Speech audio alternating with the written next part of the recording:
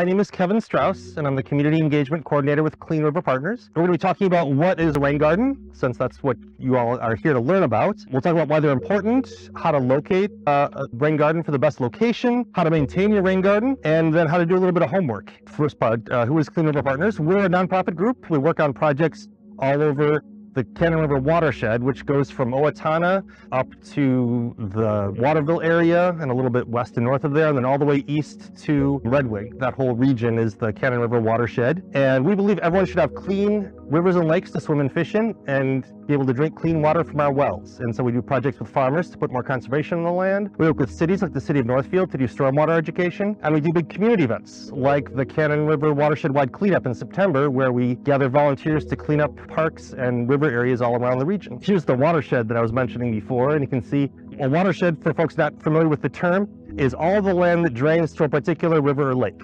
So if you look at the map here, all the landscape here from Kilkenny and Elysian down to Ellendale and Owatonna, all that place where if a raindrop falls there, it'll eventually flow its way down to the Cannon River. The reason we work in a watershed scale is because a lot of the challenges we're running into in clean water are because of land use, and so we have to do projects at that scale. Most of our region is farmland, about 74%. There's some fields as well. Cities are only 1% of the landscape, but proportionately, we provide more than 1% of the runoff pollution that happens in the watershed. And so that's why we do projects like this to help city people do things in the landscape to make sure that the stormwater that flows through town here is as clean as possible.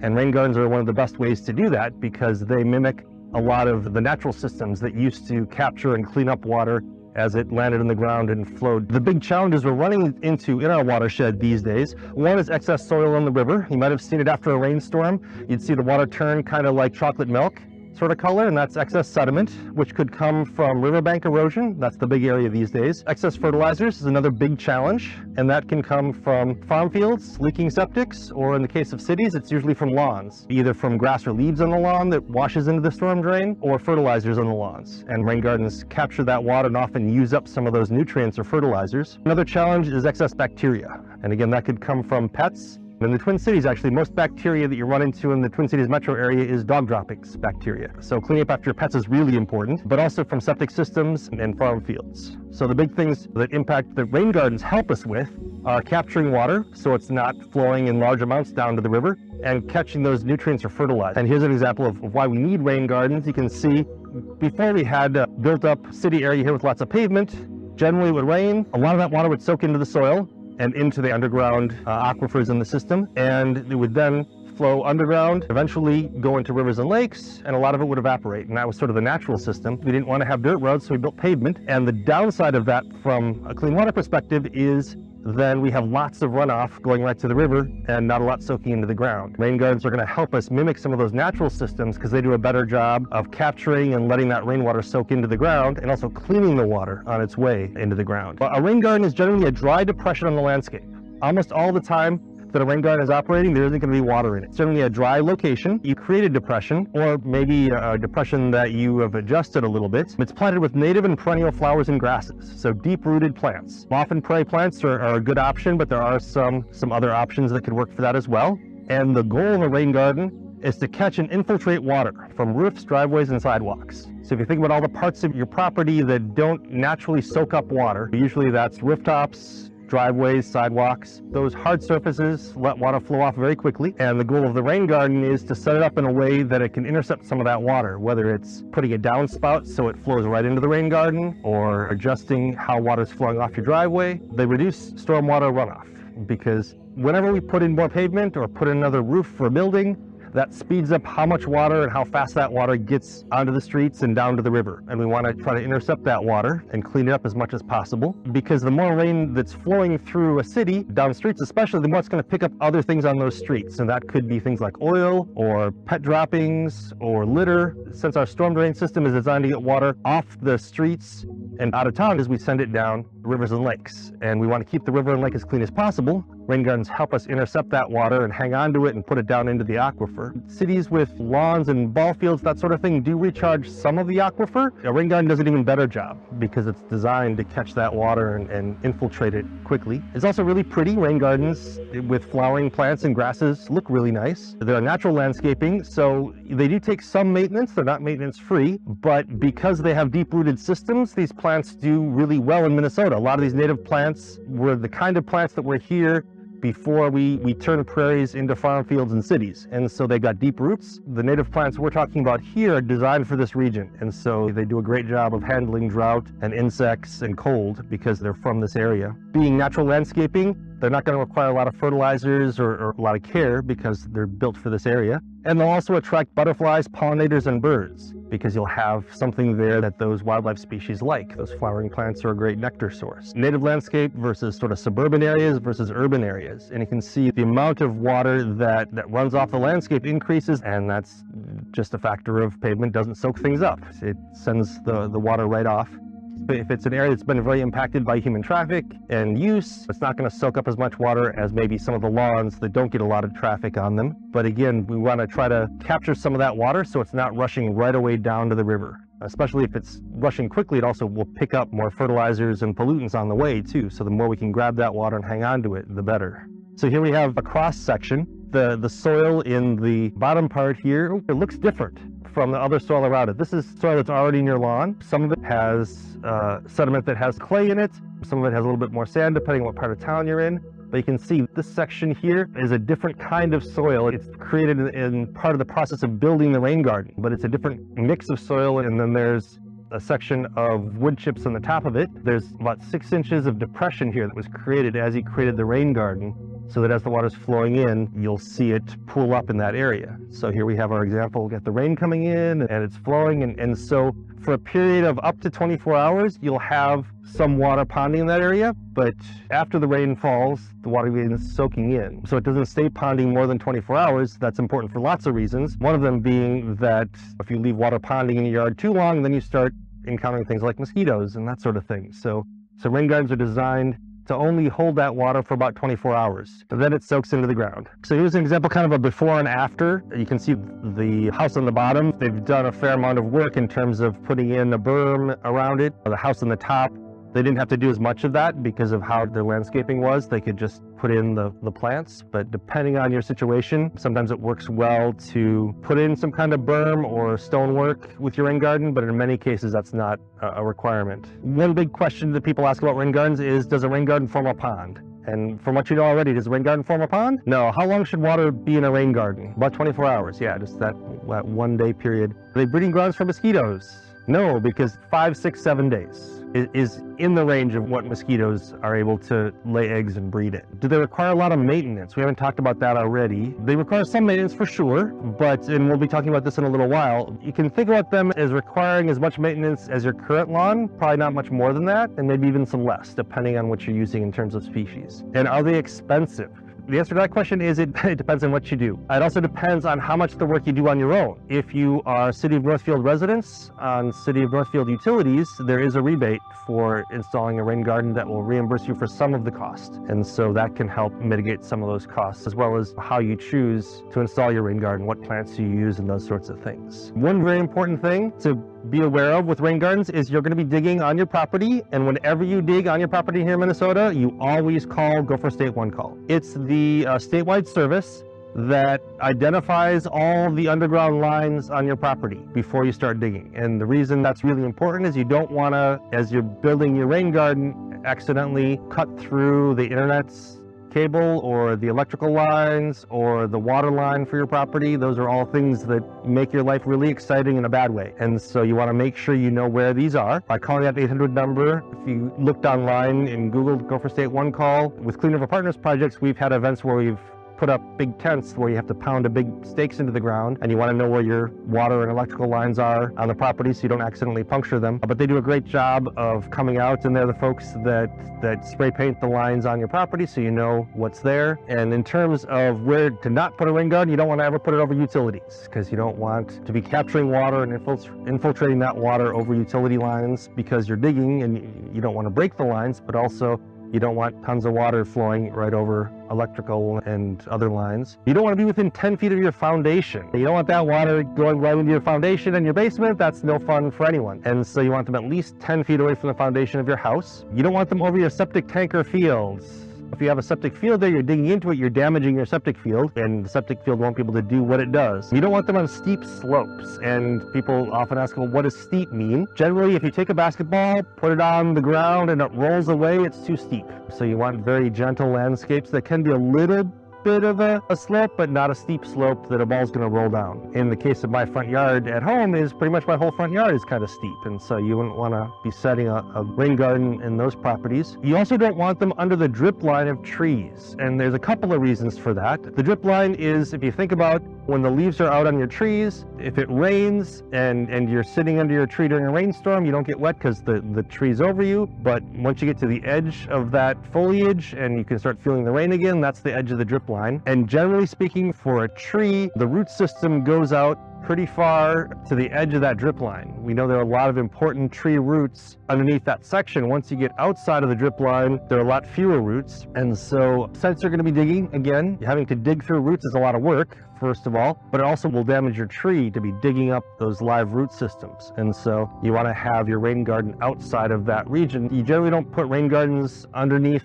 the branches of a tree. It doesn't work real well for that to happen. There are ways to do landscaping underneath the tree, but a rain garden is not an ideal landscaping thing to happen underneath your tree because you're digging up the roots, which damage the tree. So we want to already start you down the path of success by not running into these biggest challenges. And here's our example of just some general terms of location and slope. And you can see the things we've talked about already. The basketball test, generally if you put a basketball in the spot and it doesn't roll, then we know that it's not too steep for the rain garden to happen. And having it close to the downspout then makes it easy to get the water to your rain garden. And I guess the official slope part, less than a 12% slope, and that's the basketball test again. Less than 30 feet from a downspout can be a good thing too, because then the water from your downspout is going to make it to your rain garden. The circles here gave some examples of ideal locations. Here we have a deck, but just past the deck might be a good spot with downspouts. The front of the property, a lot of these green spots are located right next to downspouts, and so the water's coming out of a downspout all the time when it rains, and so finding a way to put a rain garden somewhere near there is a good idea in general. A lot of these locations are sort of on the edge of the property too, and so they might be areas where water's already flowing. So looking at drainage from your house, we know some things are not going to soak up water. Your roof isn't going to soak up any water. Well, ideally, you don't want your roof to soak up water. You want the roof to shed water. A working roof does not soak up water. And pavement are all parts of your property that are impervious, so they're going to drain water. And then you want to look at other areas of your property to look at what might be the best place for you to locate your rain garden. There could also be spots on your property that are not ideal. If you have some soil types on your property that have a lot of clay in them, those are also areas where it's not going to work great to have a rain garden. Knowing where your downspouts are is another thing to keep an eye on for where your rain gardens are, because downspouts are going to be areas that have a lot of water flowing out of them on a regular basis. By being able to site a rain garden near there, or to put an extension on that downspout to bring the water closer to your rain garden, are ways to make sure that once you have, as you're siting your rain garden, you want to site it in a place where it's going to collect a lot of water. Putting a rain garden in a place where you're not going to be able to collect a lot of water, the rain garden's not going to be able to do its job. It might still look pretty, but ideally you want to put it in a spot where there's a lot of water flowing naturally, or you can extend a downspout or something else to collect that water more directly. And also looking at where that water is going. And so rain gardens, we mentioned before that you want to put a rain garden in a spot that's a wet piece of your property, because if you have a wet spot on your lawn, that's probably a place where there's a lot of clay soil already, and ideally you want a rain garden to collect that water and then also infiltrate it into the ground. And if you already have a wet spot, that means it's not infiltrating properly, you have a lot of clay or something else that's blocking the water from soaking in, it is possible to amend that soil and change it, but it's a whole lot of work. But again, those wet spots in your lawn are not the place you want to put a rain garden, because rain gardens ideally capture water and then infiltrate it in the process. And also, you want to think about where the water is flowing now. In my yard, for instance, it's sort of on a hill space,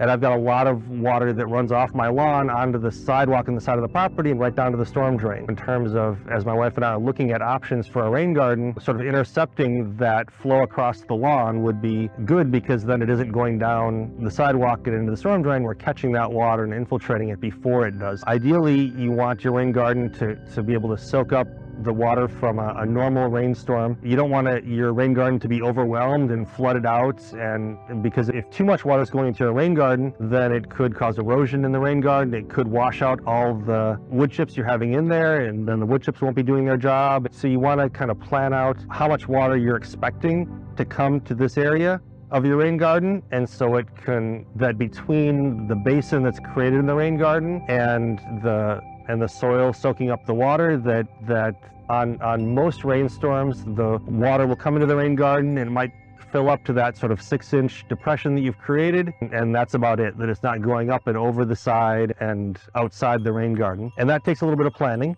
but one thing you need to know about is where's the water coming from in your property into that rain garden, what's the drainage area, and then getting a sense for normal rainstorms in the Northfield area.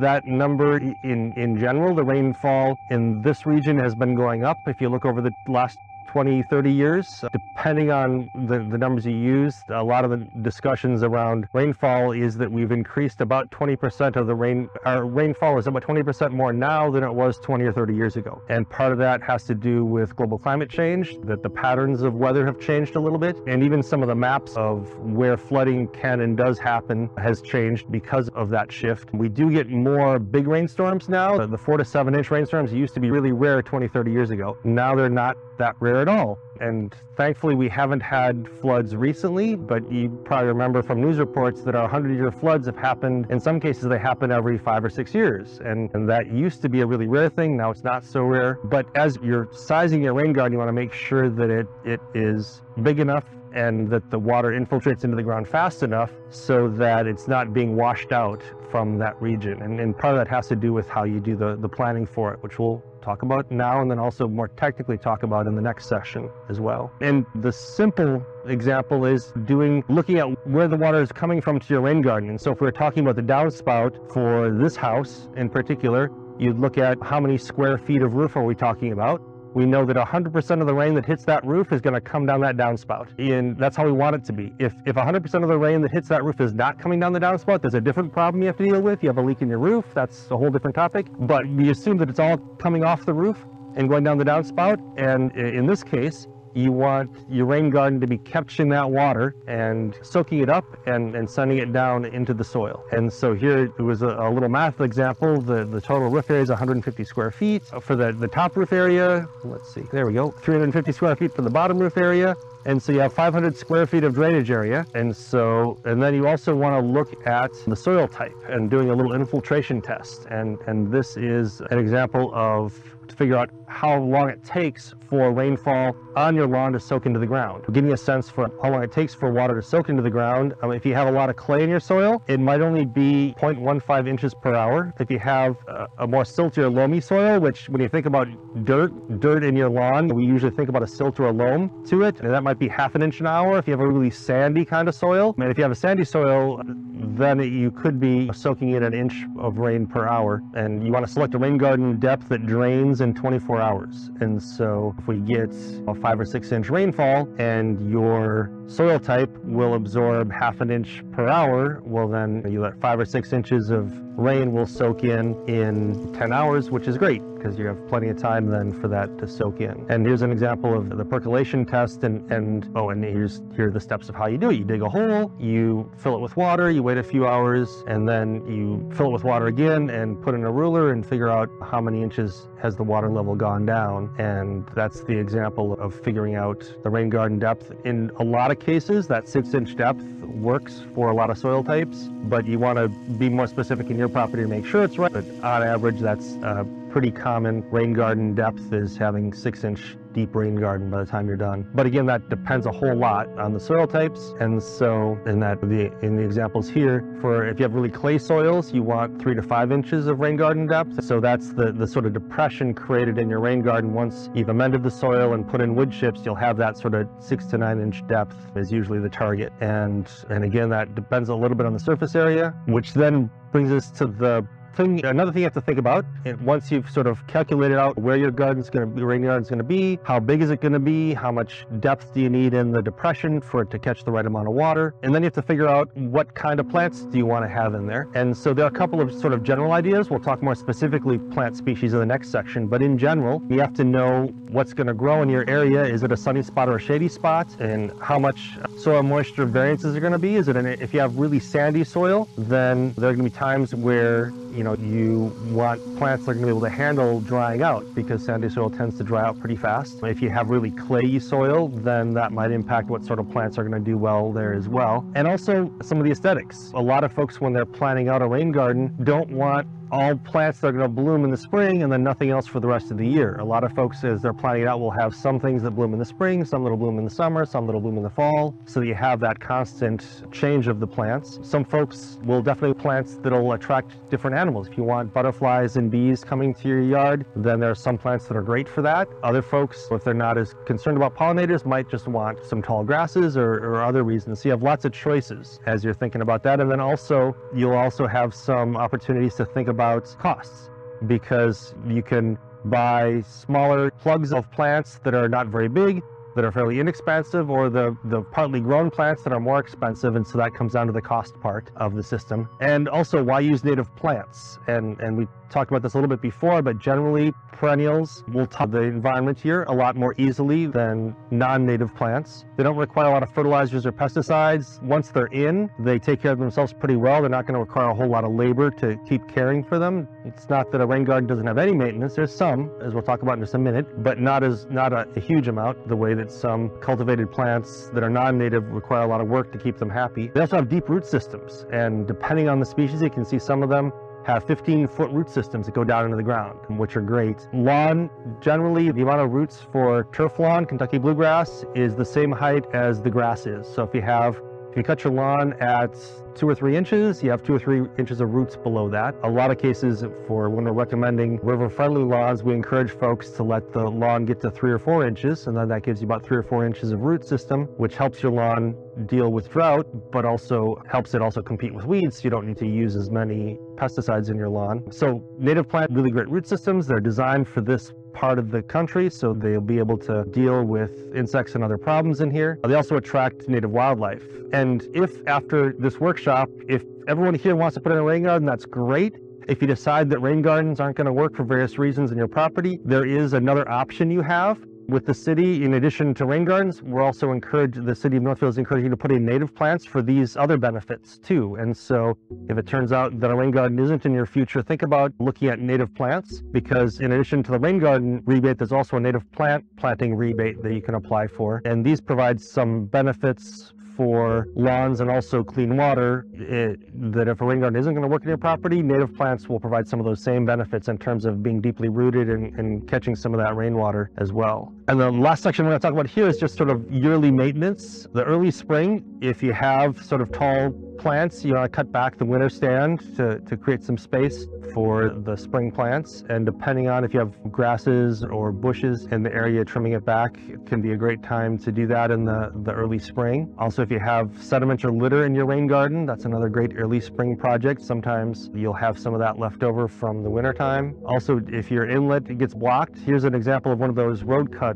rain gardens. You can see the gutter's right along here, and there's a road cut here, so the rain garden is going to come right off that and take some street storm water. But sometimes there'll be some sediment or sand from the winter time, so you want to clean those out and make sure that the entrance is ready. You might have to weed along the edge. Sometimes grass or other things will sort of move in, so weeding along the edge to dig out those cool season grasses. Lawns sometimes try to infiltrate rain gardens, so if you have edging, that will deal with a lot of that problem, but sometimes some grass will try to get in there, so keeping those grasses out is an important thing to do in the early. You might have to put some more mulch in if your mulch is already decomposed. Putting in some mulch, and there's a specific kind of shredded hardwood mulch is the best to use, because that shredded hardwood mulch sort of links together and doesn't get washed away the way that those wood chips will. And so springtime's a good time to get that mulching in, and then that also will help keep weeds out of the area. Depending on what you've planted, it might be time to divide some of those plants. If they're getting the donut shape to them, they're dead in the middle and live on the outside, then usually those are plants that you need to split. Sometimes you can split them and move them to different parts of your rain garden, split them and share them with your friends, or plant them in some other part of your property. But sometimes just as the plants are growing, they need to be divided. And again, spring's a good time for that. Here's someone, it looks like they're using an axe to divide up plants. So it's sometimes a serious project to do. You might have to deal with deer. Deer will, especially in the edge of town, they'll come in, but they'll sometimes go further into town as well. And there are some plants that deer love to eat, and so that might be something to deal with. Spring might also, depending on what you have planted, a lot of these are really specific with what you put in your rain garden, but staking your plants up can help them do better in the springtime. Staking things down so that they'll be doing okay. Once you get into summertime, might be time for some weeding, and we'll talk about this some more in the next section, but one thing that folks have done that makes it real easy to weed is sort of planting in clumps. If you have one kind of plant in an area, you can really look in there and see what doesn't look like my one plant in this part of the rain garden, pull them out because they're all weeds. And so having clumps of flowers, then it's easier to identify what's a weed and what's not a weed as you're going along. And also you might have plants die. Occasionally that does happen, and so replanting where the plants are not doing well. You might try different species. If there's one plant that didn't thrive in that area, you might want to swap out for a different native plant that might do a little bit better. And if you're putting in new plants, young rain gardens need about an inch of water a week as they're getting established. And this is mostly an issue the first year of a rain garden. Once they're established, you don't need to water as much, but just making sure that there's enough water, enough rain or hose water that's getting to those plants for that first year so that they're doing okay. 1 inch of water per week is the standard, and often summer rainfall will do that naturally, but if not, you want to make sure that you're adding that in. Late summer, you might have to weed again because those annual plants are finding space and getting growing. You want to clear them out and then remulch the area because the mulch will help keep those weeds from getting established. You might also have some flowers you want to bring in as bouquets. Not technically a maintenance thing, but it's a benefit of rain gardens. And then once you get to fall, you might want to collect seeds to then replant in your area or share them with friends, because if you have native plants there, you'll have seeds that you can either put into the rain garden itself or use in other areas. A lot of times leaving some of those tall prairie plants standing is great in the wintertime. It provides habitats and seeds, food for native animals. In winter, you might have some other visitors. You have the deer in the summer, but you might have rabbits in the winter. There are some rain gardens that do have woody plants, bushes in them,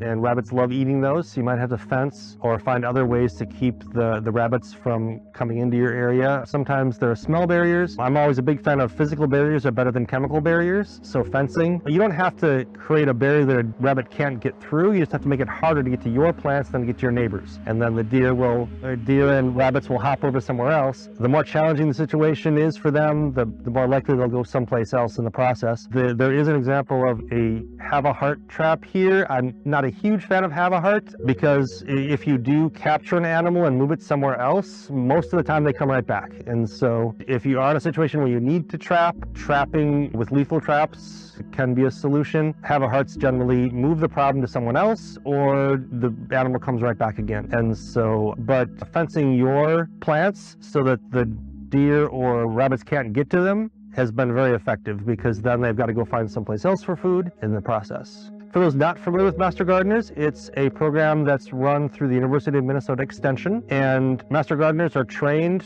by University of Minnesota Extension staff to help people doing gardening. And it isn't only rain garden, it's all kinds of gardening, but it's a free service here in Minnesota. Well, it's a service that we as Minnesotans pay for through our taxes and other support of the University of Minnesota Extension. But these are folks that their mission is to help people do gardening in Minnesota. And so you can reach out to University of Minnesota Extension and get connected with a Master Gardener, and their job is to help you with any kind of gardening on your property, talking about soil type and plantings, but they're also trained to talk about rain gardens, and so that's a great resource. And here are some more examples of resources. So my name's Cole Johnson, for those of you that don't know me, and I am the water quality technician with the city of Northfield. Realistically, if anything relates to stormwater, I more than likely deal with it, so that's my job in a nutshell.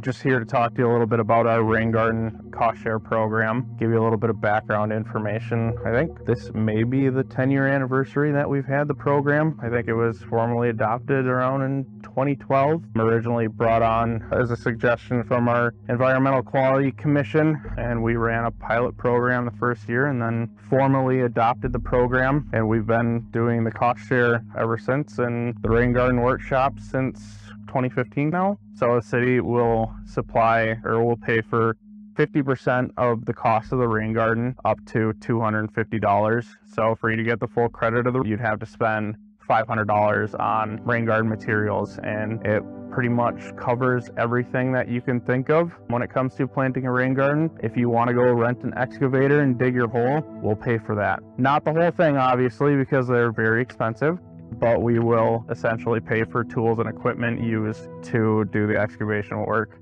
with a rain garden. Also, if they're going through the process and thinking that this sounds like it's a little bit overwhelming for me this year, the city does also have other rebate programs centered around water quality and water conservation. We do have, like Kevin said, our native plant rebate program and our rain barrel rebate program. You can get money back for participating in those, and we're hoping to have another water conservation type rebate program here in the near future that's more dealing with toilets and shower heads and things of that like. So that doesn't relate exactly to stormwater, but it does relate to our drinking water. So a real quick review about rain gardens and kind of what they are. So it's a shallow depression, 3 to 9 inches deep. So we're not talking about a deep pit. We're talking about something that as you step back, it's going to look like probably a regular planting bed. The surface should be dry in 48 hours. We shoot for 24, and that gives you a lot more options in terms of what will grow in that rain garden. So our goal is to get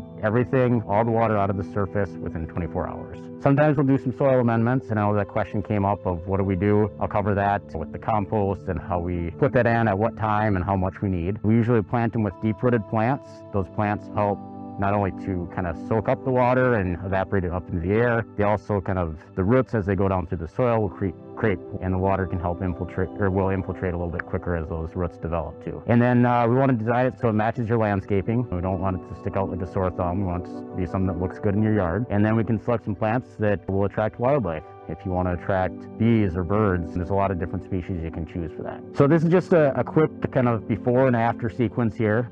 So on the top left, I took that picture standing on the street on top of the storm drain. So the water from the downspout flows right through and into the storm drain, so down into the pipe and out to the river. So we wanted to put a rain garden to capture that on its way. So nothing fancy, we just wanted to drop that, plop it right in the middle there. So in the second picture here, you can see we removed the sod, and we're just starting to dig that shallow depression. So the soil that's dug out here is just getting shifted a little bit to create what we call a berm, just a raised area that's going to hold back the water. So once that was done, we've got this area, it's a little bit higher. This is our depression. It's nice and flat on the bottom, so the water comes in and it spreads out evenly, gives it more room to soak into the ground. Then we use some rocks up front just to kind of make that step back down to the lawn. So this is right after it's planted, and this is a year later. So now when it rains, water comes out of that downspout, collects in the rain garden, and doesn't make it. So what we're going to do is we're going to go through this cost share application. So starting at the top, first page is all pretty straightforward. Contact information, general questions. Do you have drainage issues right now? If you've got drainage issues with like next to a foundation, we don't want to make anything worse. We want to make sure we can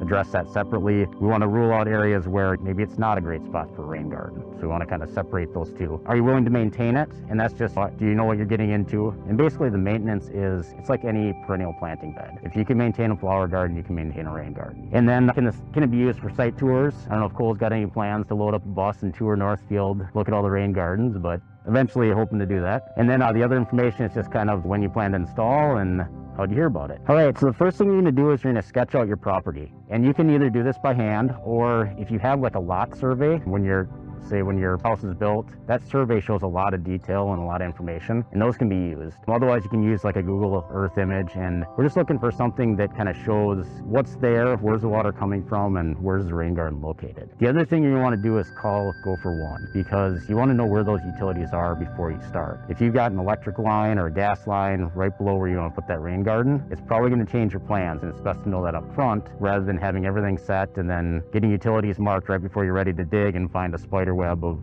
all these painted lines going right through where you want your rain garden. So once you've got that done, you've got to got your base plan, you know where your utilities are, that's when you start looking at where your ideal locations are. So you want to go at least 10 feet away from the house, because we are soaking water into the ground. We don't want to put additional water next to the foundation, so that 10 feet gives us some space. We don't want it over the utilities. We don't want it over a septic system. If you're in town, that's probably not an issue, but if you're out of town, you want to make sure where your septic tank and drain field is. Areas that are relatively flat are easier. Like I said before, it's not impossible, but it's a lot less work if you can find a flatter area. And then we want to make sure we're above bedrock. Not a huge issue in most parts of Northfield, but there are some areas kind of by downtown where bedrock is probably 5-6 feet below the surface. So we just want to make sure that we're avoiding those situations. And then the other things to put in there, it's easiest if you know where your water's coming from, you can locate it close to that source. So you're not trying to redirect water all the way through your property to a different location. So just kind of like we did in that sequence that I showed, just kind of drop it in where that water's flowing already. And then not directly under trees. We don't want to damage a tree, a large mature tree. It's not, I hate to trade that off for a rain garden. So we look for places that are not directly underneath those trees. All right, so when we're figuring out how big the rain garden is, we need to know two things. We need to know how much water is coming to the rain garden and how fast is it soaking into the ground. And that'll help us figure out what that size is. So to figure out how much water is coming, we want to look at the drainage area. And so with this, it's best to just look at the hard surfaces. So there's going to be some runoff from your lawn as well, but it's easiest when we're calculating this, just look at the hard surfaces where nothing's soaking in. So your rooftop, sidewalk, driveway, just those what we call impervious surfaces. And what we're trying to do is really capture about the first inch of runoff. So if we get a normal rain, a lot of times we get those 1/4 inch or 1/2 inch rains. If we can capture the first inch, we're going to capture all that. If we get a big rain that's going to be 4 inches, at least we can capture that first inch of what we can on the property, and some of it may run out, but over the course of the year, most of those rains are in the smaller range. So if you can capture the first inch, you're getting about 90% of the total rain for the year, which is pretty good. So that's kind of a good goal to go for. You could build it a lot bigger and try to get a higher amount, but it's kind of diminishing returns as you get bigger and bigger. So in this situation, we've got 150 square feet on top. That's the upper portion up here. That drips down onto this portion of the roof. Get another 450 square feet there that comes into the downspout. So our total drainage area is going to be 600 square feet in this case. And you can do that on your property too. Just look at the area of your rooftop that goes to the rain garden, or if you got sidewalk or driveway that goes there, just add all that up and that'll tell you how much water is going to get to it. So now that we know how much water is coming to the rain garden, we want to know how fast that water soaks into the ground, because we don't want it sitting there for more than 24 hours.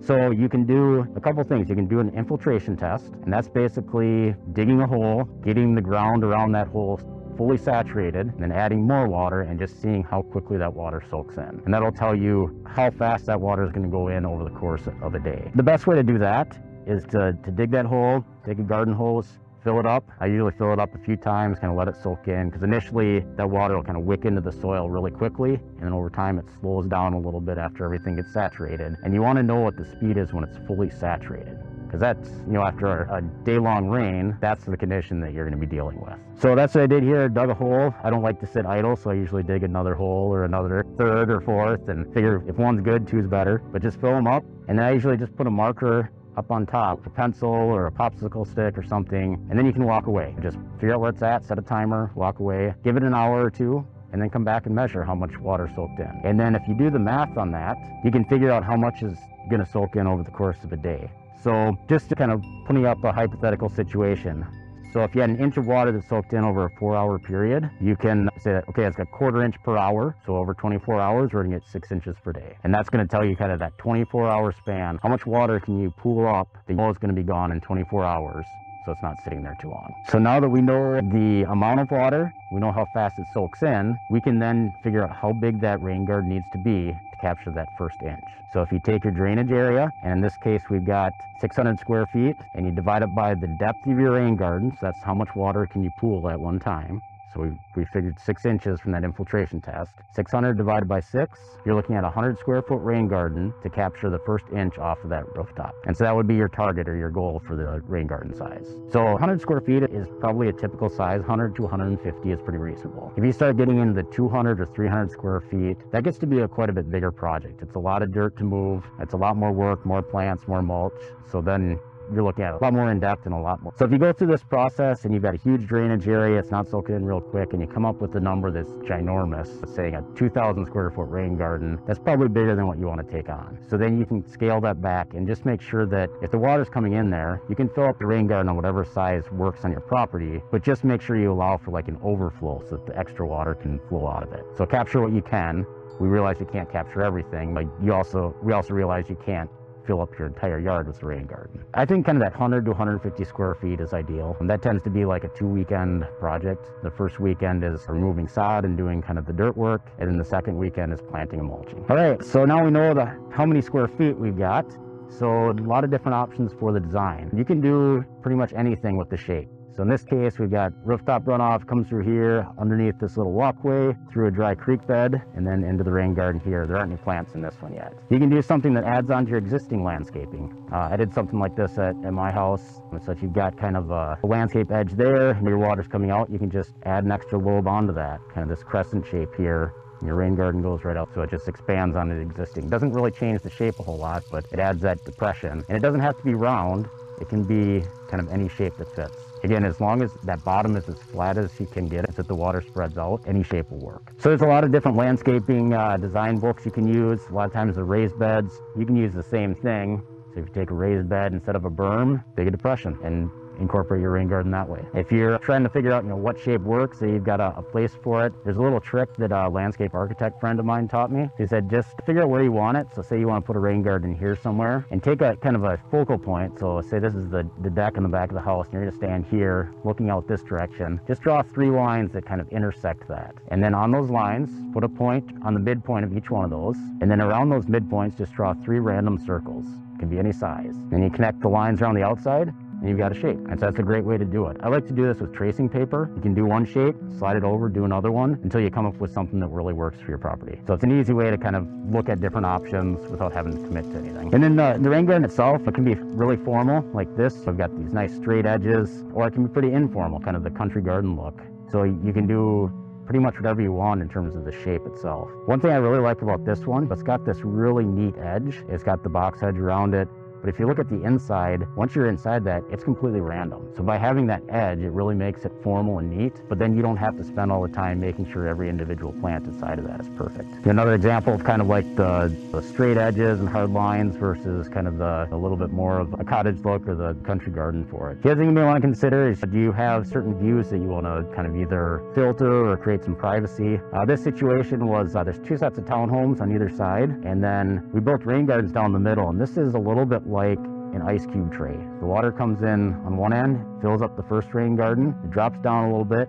Once the first one's full, it fills up the second one, and it fills up the third, the fourth, all the way down. And so we've got a whole series of rain gardens right through there. And in this situation, they didn't want to be staring out their windows right at each other. So we used some trees and some shrubs that have some height, have a little bit of privacy there, that helped provide some screening, but worked really good in that rain garden. So we've got some river birch in there, some red osier dogwood that were in there, and then like Joe Pye and a few other plants that are a little bit taller that fit into it. Then another trick, Kevin touched on this too, is just kind of that grouping and clustering. So it makes your maintenance a lot easier. If you can take a lot of the same species of plant and put them together in a clump, all you have to know are those few plants. And if it's not one of those, it's a weed. It's kind of like the old Sesame Street skit where, one of these things is not like the other. As long as what's supposed to be in there, everything else is easy to figure out as a weed, and you just pluck those out. So you don't have to be an expert. You don't have to know every plant. All you have to know are the specific plants that are in your rain garden. Everything else, is easy to maintain. And that grouping and clustering works really good for small plants too. This is prairie smoke. It's only about 4 inches tall. So I planted there's probably 50 plants together in this cluster, but it blooms really early in the spring, about the same time as the tulips bloom. And so it's a kind of a nice spring native plant. And then sometimes you can combine kind of the aesthetic look. So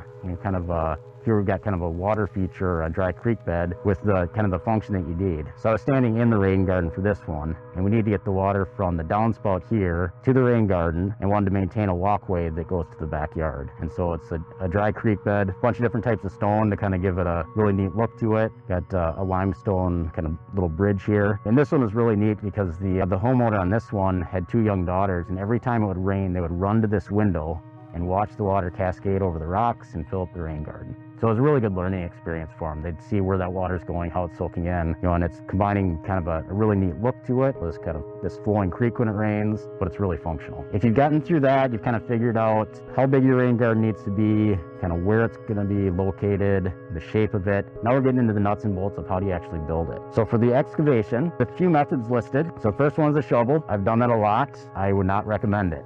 A lot of times you end up in places like this where it's really compacted. I got 180 pounds jumping up and down in that shovel and it only went in an inch or two. So it doesn't always end well for me. You got sore feet and sore back by the time you're done.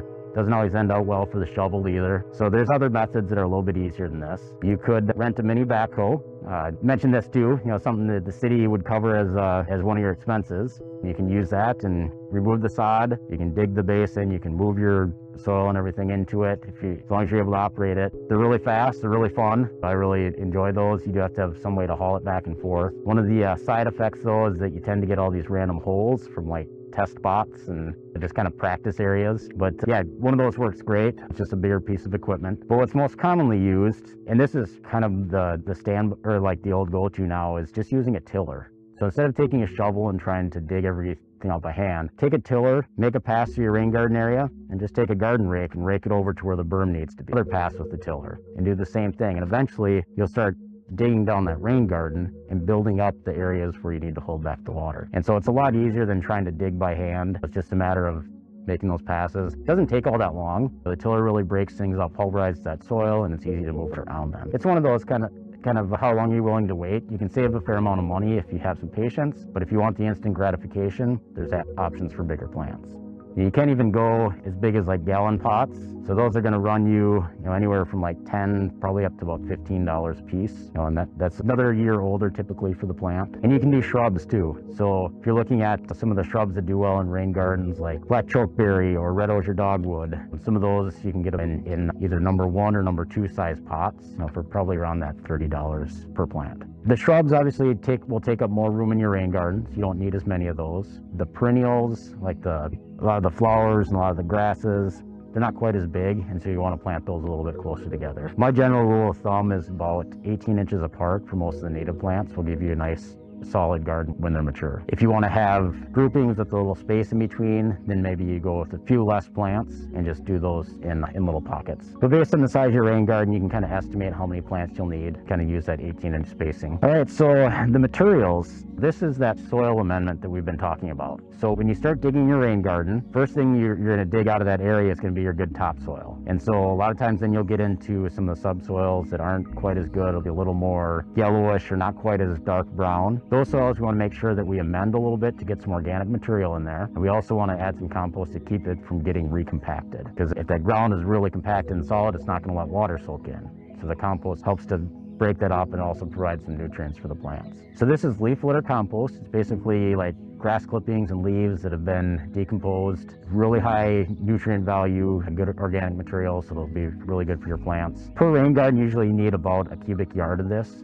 So it's about the back of what you load in the back of a pickup truck. You can get this from the Northfield compost site. The compost site here is probably the best city site that I've seen. It's really well aged. You can just take a trailer or truck and load up what you need. And so looking at about a cubic yard is probably your estimate. This gets mixed into the soil. So after you get the rain garden shaped, you put a layer of this on the bottom and then take your tiller and mix it in as good as you can. You want it to all be kind of one even color as deep as that tiller will go. So get that compost down because that's where the roots are going to go to try to grab those nutrients. So after you've got your rain garden shaped, so you got the flat bottom, you've got a berm that's going to hold back the water, the sides kind of gently sloped in. Then you want to cover everything with wood mulch. So you're looking for a shredded hardwood mulch. So you don't want to use chips and you don't want to use bark, because both of those float. And since we're putting water directly into this rain garden, when it floats, it's all going to shift to one side and the water goes down. You got a big pile of wood chips on one side of your rain garden. This shredded hardwood mulch forms a little more of a mat and it kind of locks together. So when the water comes in, it just kind of lifts a little bit and it drops right back where it was. So definitely look for shredded hardwood mulch. And you're looking for about 3 inches deep.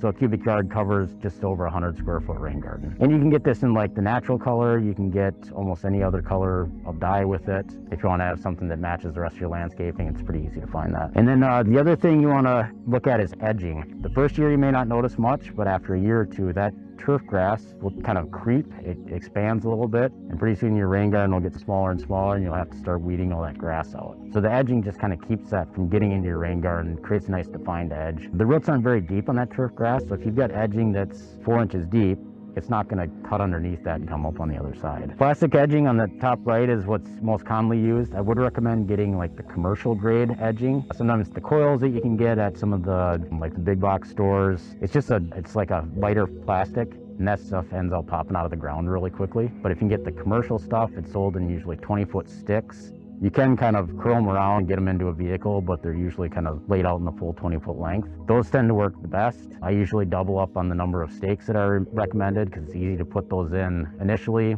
It's not as easy to put those stakes in later.